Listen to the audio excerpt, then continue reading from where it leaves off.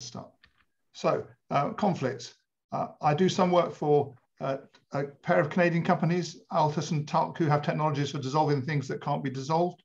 I've been helping Pion, who make Remimazolam, and Medtronic, who amongst other things make capnography. My objectives today are to very briefly introduce Remimazolam as a licensed sedative. I stress that because I'll also mention off-license use. I'll discuss the concept of benzodiazepine anesthesia and maybe look ahead a little bit as well.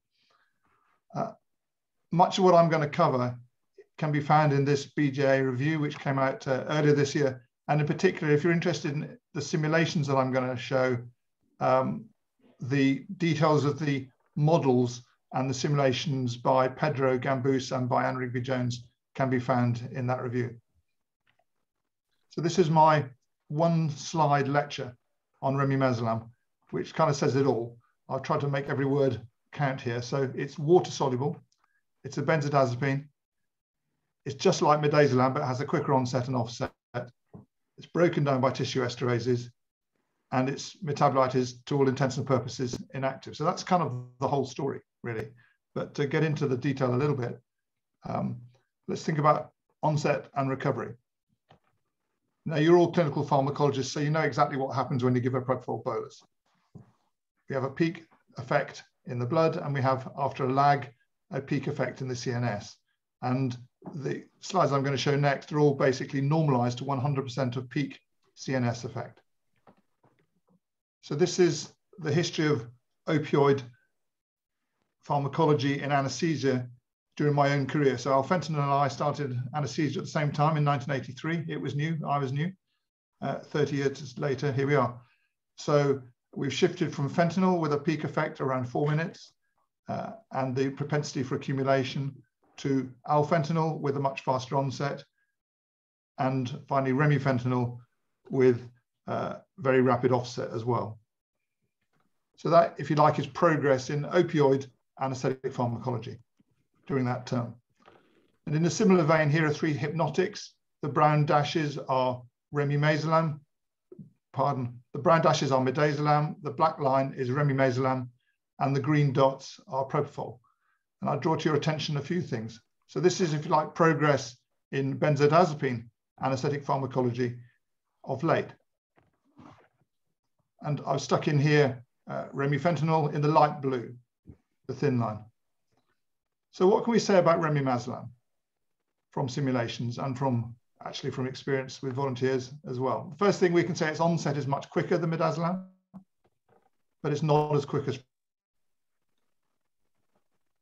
We can say that its offset is much faster than midazolam, but it's slower than propofol.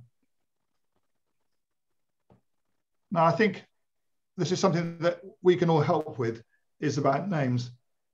I've already noticed people starting to refer to this compound as Remi, which I think is a really, really bad idea and is going to lead to trouble downstream for certain.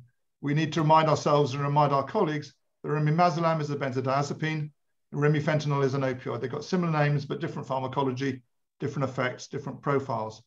And I think the second key point is to manage expectations about the offset. So they're both broken down by the esterases, but the spectacularly quick offset of remifentanil isn't mirrored. The offset of Remimazolam is quick, but it's not as quick. So looking at the sedation domain, for anesthesiologists, you're focused on propofol, which has quick onset and recovery at the cost of hypotension, airway, and special skills required. Benzodiazepines, slower, blood pressure maintained, airway maintained, easy to use, and there is a reversal agent. You think about our colleagues as proceduralists versus your anesthesiology sedationists. Anesthetists have expert knowledge of pharmacology. They know what you mean when you mention PK/PD. They've got great skills in the airway and resuscitation, and they default to propofol, like the lady in the photo. Our proceduralist, surgical and gastroenterologist, endoscopists, for example, are focused on the procedure. Their pharmacology, at least in the sedation domain, is understandably patchy. They have no idea what you're talking about when you mention PK/PD. The airway and resus skills are variable, and they default to midazolam. And then I just made a note there about the massive upsurge of propofol sedation service in the United States for colonoscopy in particular, which trebled, more than trebled in a decade. Now, this is one of two pivotal phase 3 studies, which are what have led to the license in the United States for Remimazolam as a sedative. And when I first read them, I kind of hated everything about them. It took me a while to figure out and to understand that actually the design is essentially dictated by the FDA. So they're not what you might have set up yourself, but they're following the necessary pathway for a regulatory program. So the first one is in bronchoscopy. This is the PASTICE study. There were 3 groups. So the left-hand 2 boxes, the dark blue and the maize-colored one in the middle, were double-blinded to receive either Remimazolam or a saline placebo. And the placebo patients could be titrated with more placebo and eventually rescued with any amount of midazolam that the clinician chose to give. And then the third group was open-label midazolam, given very pedantically in very small and cautious doses, following literally the US prescribing information, which has very small doses and very small steps. It's important to internalize those facts because they sort of explain what you see when you look at what happens. So this is sedation, and the graph, the horizontal axis is time, the vertical axis is the MOAS score. Level 4, lethargic, response to the name, I've marked it on the y-axis. If we start with, first of all, the gray dots, we can see that there is a quick onset of sedation down to the target level. The procedure's done, and there's a quick recovery. That's the Remimazolam group. The patients given midazolam as per the US prescribing information get there, but it's a slow old process, takes a long time, and then they take a good long time to recover as well. And the patients in the placebo group, understandably, don't get sedated by placebo. Eventually, everybody gets fed up at about 10 minutes, and they get larger doses of midazolam, and therefore they get sedated relatively quickly. And the second point is I've just marked in with colored arrows the moments at which the endoscopies began. And you can see that all 3 treatment groups, the actual depth of sedation at the time of starting the procedure was about the same. So in this arcane FDA guided study, the primary endpoint was a composite of completing the bronchoscopy without rescue and without an excessive number of top-ups. And by this set of criteria, Remimazolam was more successful. Unsurprisingly, placebo was pretty useless, and midazolam was effective, but not in the game that was being played here as useful. So Remimazolam had a shorter onset of action. There was slightly more hypotension in the groups other than Remimazolam, but there are statistical inefficiencies about some of the comparisons here, so I think you need to be cautious. And then there's a second large phase 3 study using the same template, this time for colonoscopy. It's the same design, Remimazolam versus placebo with rescue, or open-label midazolam given painfully slowly by the US dosing recommendations, but the exact same structure. This is published by Dr. Rex. The composite endpoint the same, complete procedure, no rescue, and not too many top-up doses. And the conclusions are broadly similar, that Remimazolam worked well, that the onset was quick, and the offset was quick. So that is essentially what has underpinned your US license. And finally, a third study here, this is actually from China and was published pretty recently and is not a regulatory study. And it compares a solid, some would say an overdose of propofol, 1.5 to 2.5 milligrams with Remimazolam. And you can see at the sedation scores that the propofol group was significantly more deeply sedated than the Remimazolam patients, because an apple is being compared to some extent with an orange. If we look at the timings, you can see that with that hefty dose of propofol, they are unsurprisingly sedated a bit quicker. And in the recovery phase, the Remimazolam patients actually recovered a little more swiftly, but they were starting from a different baseline. So the usual problems of comparing apples and oranges and equipotent doses persist in this type of trial. what we do know is in that study, there was a lot more hypotension and respiratory depression in the propofol patients, which is perhaps not surprising. So at that point, that is the package that underpins the license in the United States. We know that Remimazolam has a faster onset and recovery than midazolam. It has less hypertension than propofol as a sedative. Doesn't seem to need an anesthesiologist. Blood pressure and airway appear to be maintained, and it's easy to use. It's not indicated or licensed for ICU sedation, though I guess there's the possibility of a program in due course. And it's not indicated or licensed in the States for anesthesia, although its fast onset and recovery have been demonstrated in programs in Korea, Japan, and China. So now I'm going to look into benzodiazepine anesthesia, but I want to start with comments from Dr. Sessler last year, who reminded us that hypertension during and after induction basically comes from drugs. It's presumably largely preventable. And this in the context of the strong association between perioperative hypertension and harm to patients. This is one of several similar outputs. This one comes from the BGA, and it proposes a threshold for organ injury due to hypotension with the mean arterial pressure less than 80 for 10 minutes. And from Dr. Sessler's team, there are suggestions of maybe a systolic pressure less than 90 for 10 minutes. But you can argue about the numbers, but the bottom line is that hypertension is a bad thing. There's obvious stuff. Don't let the blood out, get the fluids right. Think about your epidurals, don't give too much stuff. And the top right up here is my favorite surgical procedure. I think it's the only operation in which you can be really confident the surgeons won't let all the blood out.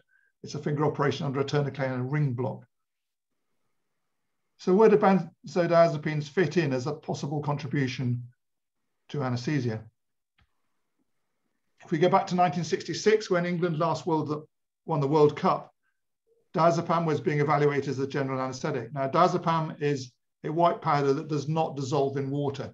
If you shake it up with some water, you get a kind of crunchy soup, which nevertheless can be and has been injected, and perhaps unsurprisingly, it hurts.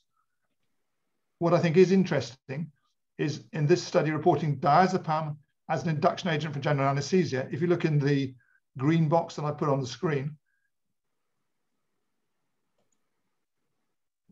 you can see there's no change in the arterial blood pressure before and after induction of anesthesia with the diazepam. So a strong indication that benzodiazepine anesthesia is a stable condition.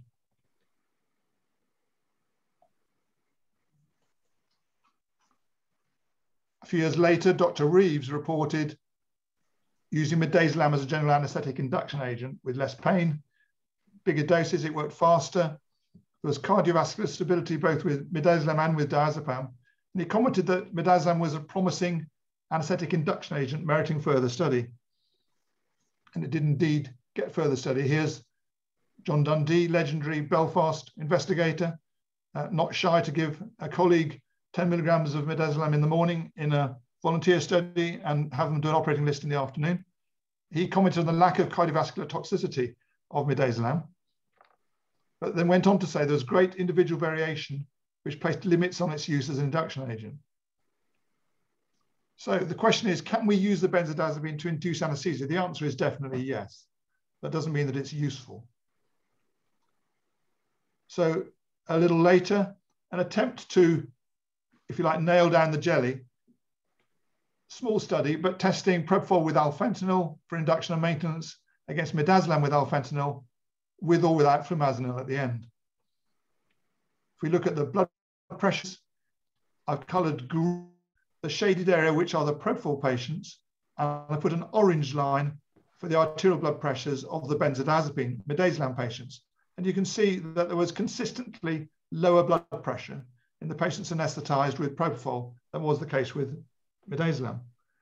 We get to the end of the case, when it comes to waking up time, the green circle is the propofol patients opening their eyes in 4 minutes. The midazolam group took more than half an hour. And even when they were given flumazenil, it still took 10 minutes with the risk of resedation. So I think that takes us to the point where general anesthesia with midazolam is technically possible, but not useful. And it's for that reason it hasn't seen general deployment. So that then begs the question, where might Remimazolam fit into this territory? There are a couple of studies from Japan, from Doi and fellow investigators. This one looks at 2 doses of Remimazolam given for infusion induction of anesthesia, compared with propofol, all with remifentanil. Their patients went off to sleep in about the same time. The Remimazolam patients were a little slower, but it was only a few seconds, and certainly not in clinically important difference. Here's the bispectral index going down in all the groups, with arguably the propofol patients very slightly deeper. Interesting electrophysiology questions as to whether you're actually measuring the same thing. If you look at drug-related adverse events, there was a lot more hypotension and hypotensive events in the propofol group. When it comes to waking up, the Remimazolam patients were a bit slower.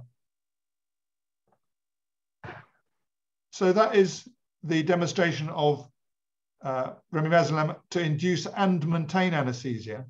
And I haven't seen a study properly yet, but I think there's an interesting question about its potential role for use as an induction agent. Many of you will have colleagues who choose to give etomidate, for example, to unstable patients. And I wonder if this might be an area that could be explored. So here's a study from last month, also this time from China, looking at Remimazolam in patients undergoing valve replacement. So a high-risk group, they're put to sleep with Remimazolam or propofol and sufentanil. And they went on to a bizarre maintenance scheme that's not relevant to this discussion. They showed that the blood pressure fall was greater in the propofol patients, who also had more hypotension and required more epinephrine. Now, going back to the start of the cases, this Kaplan-Meier plot is about induction of anesthesia in the Doi study. The top left, everybody's awake. At the bottom right, everybody's asleep. And the 2 colored lines are elderly and non-elderly patients. So they basically all go off to sleep at the same speed with infusion induction of Remimazolam in about 2 and a bit minutes. And if you look at patients with different body mass index, there are differences, but they're not very substantial. A large European study of induction and maintenance of anesthesia with Remimazolam in comparison with propofol completed last year, but has not yet been published. So we're dependent on a press release which summarizes it for the purpose of, if you like, investors rather than for scientists. That reported that Remimazolam was non-inferior to propofol for induction and maintenance of anesthesia and had superior hemodynamic stability. And that is all the news that there is at the moment. And finally, on the sort of storytelling side, here's another study from Japan, a couple of case reports of super elderly patients, this time with fracture neck of femur, one of 95 and one of 103, and everything went well. So I think we're agreed that perioperative hypertension is really bad, both during and after surgery. I just want to flag up the fact that we haven't ever really thought about hypertension during surgery, during sedation, and maybe it's time we should. Here's some unpublished data of 400 patients having propofol sedation for colonoscopy, normalized to their baseline blood pressure. And you can see that in the vast majority, the pressure goes down. A small number of the pressure goes up, but most of it goes down. And a proportion of these patients are having drops in blood pressure of magnitude and duration, which in the perioperative surgical patient is associated with bad outcomes. Whether any such relationship exists during sedation is unknown territory because, frankly, as far as I can tell, nobody's looked. But I think it's something worthy of consideration. So I'll finish there. Here's my slide of progress in benzodiazepine pharmacology. And I think the shape of the curves illustrate the kind of thing that Remimazolam may yet prove useful for. Thank you for your time and thank you for your attention.